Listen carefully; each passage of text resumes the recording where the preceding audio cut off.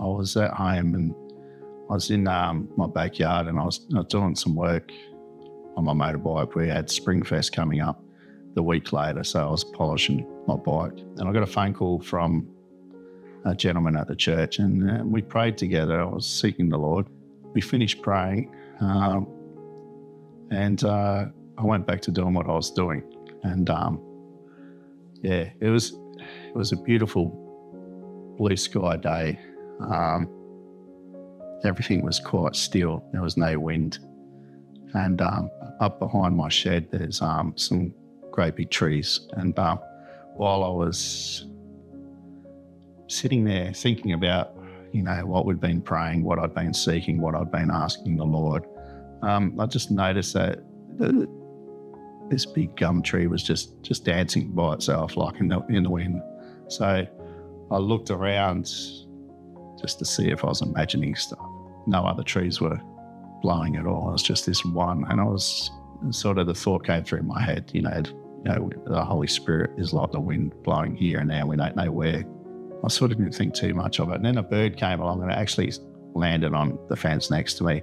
And just the clarity and my vision that at that time too it was amazing. Like looking up into the tree, everything was so defined. It was like I thought, okay, yeah, nothing of it, to tell you the truth. And then I went back to doing what I was doing, and but I started getting this real peace. And while this was happening, there was the beauty of happiness that came with it as well.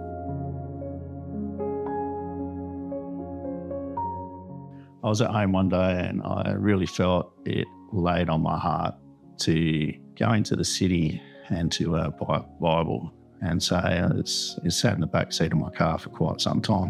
One day I went, I'm going to start using that Bible. So I went out to the car to grab it. I picked it up and it was just laid on my heart again to put it in the glove box. And then it was only like 2 weeks later, I was at Alpha and I was speaking with a young gentleman. I was just laid on my heart to ask him, hey, do you have a Bible and do you read it? And he said, I need to get a Bible. So I knew that prompting was the Holy Spirit. And I said, hey, I've got a Bible for you. So I went out to the car. And when I picked it up out of the glove box, there was this deep peace that I knew this Bible was meant for this young gentleman. And it's been great to hear from him since that he's been reading it. And it's a blessing.